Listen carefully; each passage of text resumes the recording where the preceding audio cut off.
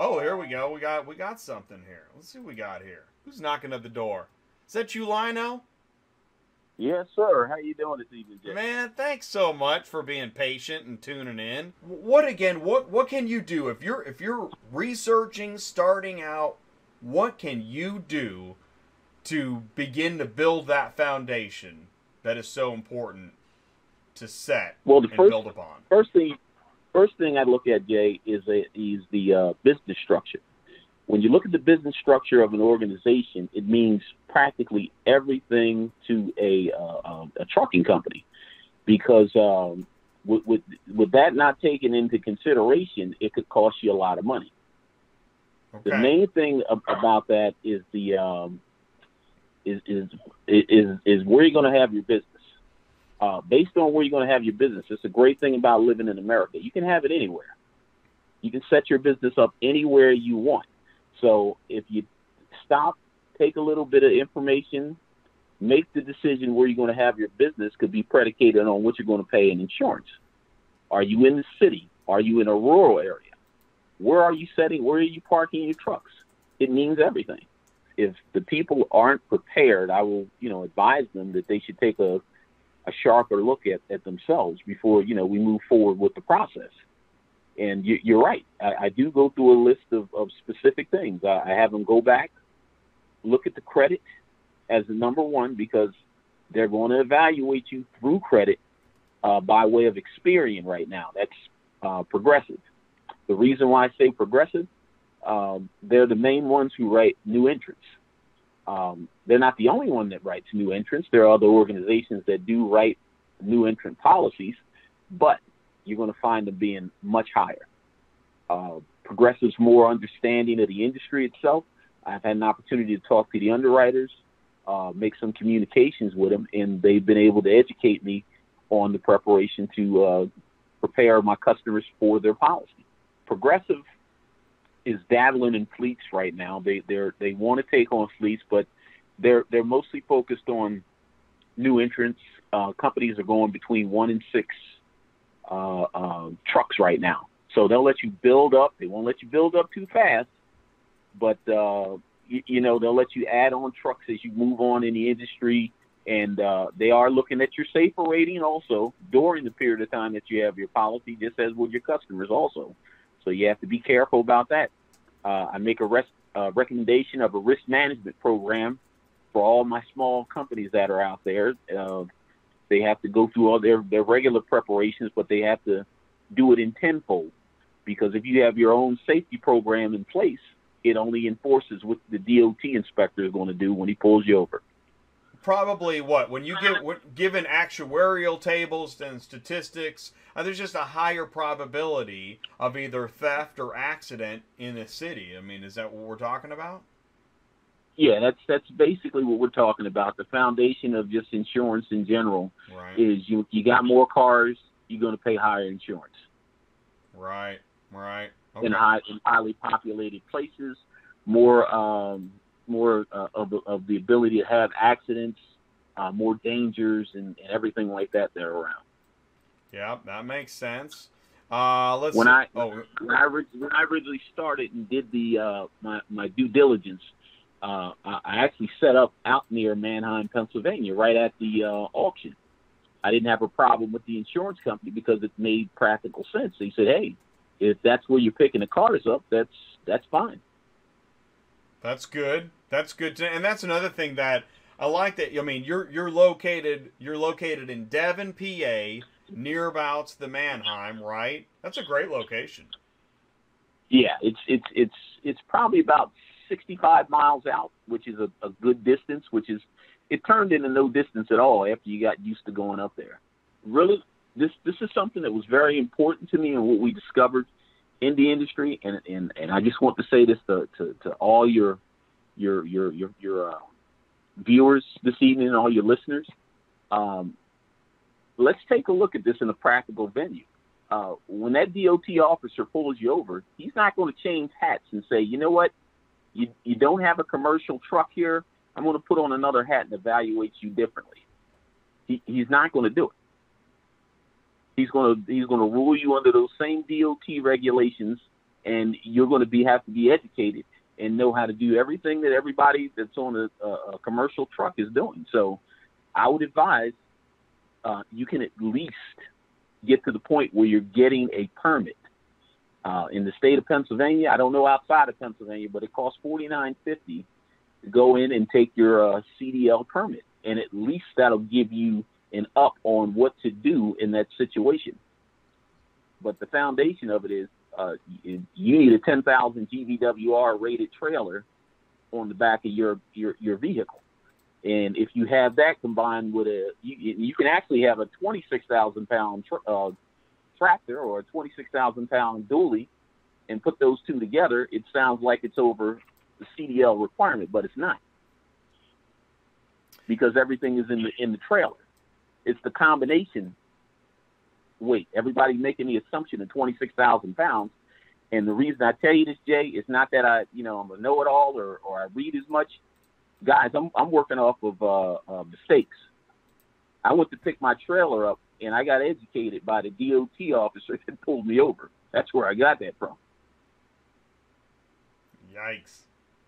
I'd make a recommendation of after you bought your truck, after you bought your trailer, after you paid for your insurance, you need to have a good $5,000 to $10,000 saved up, because it's going to take you a time to build up the reputation through your auto dealers. And it's great you guys are going to have an auto dealer on here tonight. That is key. That is key to your business. But you're going to have to work on your relationships to build that up. And a lot of people are not going to pay you immediately. And if you try to run your business on the foundation of the boards, you're going to go out of business real fast. But it takes time, and look forward to losing a little bit of money over a 9-month period until you can build yourself up. It takes time. Takes time. Well, and you've been there. You're speaking from experience too, which is really cool. Oh. Who's your best client? I mean, what's the majority, the bulk of your clients? It's mostly the smaller trucking companies. The guys who make up 80% of the stuff that's moved on the road right now. Smaller fleets, 1 to 9 truck fleets. I love those guys. I'm here to make sure they stay in business and maintain business. I just don't sell them a policy, and most of the guys that know me, they'll tell you. I call them and I check on them, make sure they're doing great, make sure their family's doing great. It's to me, it's you're making you're making friends out here, and you're networking, and you're keeping the guys together. I introduce other truckers to other, because it's cold out there 2 o'clock in the morning, and you get pulled over on a DOT stop, and the guy tells you that, look, this is a commercial truck. You're over 26,000 pounds, and you don't know, and they got to come down. You got to call somebody to pick you up because you're out of service or something like that. So I make sure I connect the guys and network, and everybody knows who's out that night. In your second year, you're considered open for other insurance companies, because they want to see your loss runs over the year to qualify you for new rates. So that is exciting. So if you make it through the first year of not making any money or little to no money, there's a little light at the end of the tunnel there. Yeah. So that means, like, if I've made it a year, I've been paying stupid premiums. I caught Jay's show and I heard of a guy named Lionel. I just send you my loss run ratio, or how does that work? You send me the loss runs, any damages or anything that happened during the year. If everything comes back clean, or everything comes back small, they'll give you the evaluation and give you credit for that. Also, guys, your electronic logging device comes into this too. I forgot to mention that. There's anywhere from a 3 to 18% discount that you can get by allowing them to have access to your electronic logging device data, and they'll test it and see how your drivers are doing. So it works great. You get a discount. You get an immediate discount of 3%, and then after 30 days, they'll come back and evaluate you, and the average person is getting at least 11% off of it. Try to get a better understanding of his preparation before he applies for insurance. which is instead of just going and asking for a rate based on where they are and not knowing the foundation of having good credit at the same time. They will kill you, and then they won't tell you why they gave you the high rate. And that's what I think we see a lot in Facebook, is people have come back with the result without knowing what went into the recipe for that bad number. Exactly, and that's why that building falls down. That's why you get the high rate, and you're shopping, but there's a limitation of where you can shop because there's not a lot of people out there that wants new entrants. A new entrant payment terms are normally coming back at about 20% down, okay, with the 10-month payment period. But there are discounts for shorter pays. If you want to pay 6 months up front, there's a discount, and if you want to pay for the whole year, there's a significant discount. There's also a discount for automatic withdrawal if you like to do that. Yeah, I would say you're talking if we need an interpretation based on commercial rates, it's in the thousands for that yearly payment. It's in the thousands when you pay up front for 6 months. Okay. Watch this though. So I heard Lionel say 20% down. Did I hear that? Yes, indeed. Okay, so I hear guys on a regular basis, man, my quote came back 25,000 a year. Mm-hmm. So that's $5,000 down, and then 10 payments, right? Yes, indeed. So if the guy's wanting to get in the business, he gets the quote and he's got $5,000 in his pocket, but he's thinking, man, if I give them the $5,000, I got insurance. Now I can go run and make enough money to make my truck payment and my trailer payment. And then hopefully save up enough money to make my insurance payment next month. Oh, I forgot. Yeah, a lot of guys are definitely trying to get in like that. Yeah. So you run into those guys. Yeah, and that's why I check their financial status at that time. Make sure they're financially stable, or if they're trying to do it with glue and paper clips. I kind of shy away from that because they're not going to be in business. It's not going to be good for me. It's not going to be good for them. Yeah.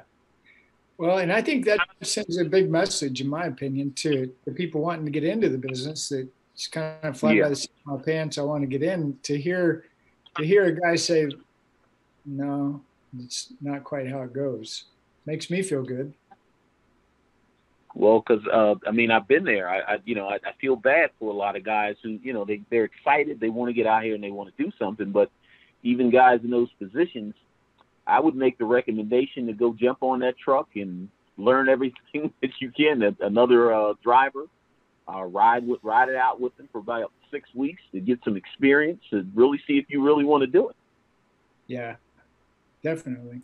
I always tell people, go talk to 5 car dealers and call me back. And nobody ever calls me back. Yeah. I actually had a guy get into business, went out, bought a 5-car trailer, got a dually, hooked it up, did everything the right way, hired his driver, hooked up the electronic logging device, got his apportion tag, his IFTA stickers, had everything straight inside the trailer. Got pulled over by DOT, and the driver got put out of service because he didn't backlog the 6 days that he did not write down that he said he had off because it was his first day in business. Oh my gosh! Mm-hmm. And that hit his safer rating, and after that he got he couldn't qualify to haul for one of the major haulers. So you guys got to be careful of that. So you got to be real detailed in your preparations. You got to be extremely detailed in your preparations because the DOT inspector is going to be detailed in his preparations when he pulls you over for that level 1. I'm very busy. I'm always troubleshooting, just from the perspective that guys are calling me who are already in and are already my customers. But I'm also open for people asking questions. Questions are free. Doesn't cost anything to have a communication, to get an understanding. You don't have to pay for insurance. And I'll make another recommendation for new entrants also. There's a 21-day period for your cooling period for your DOT and MC number. So during that period of time, you don't have to file for your insurance until at the end of the 21-day period, which normally lasts about 30 days because they don't include the weekends or holidays for days. So that's the tip there to give you a preparation. So you can file your DOT and your MC number and wait until you get to the end to make sure all your preparations are in place for your insurance.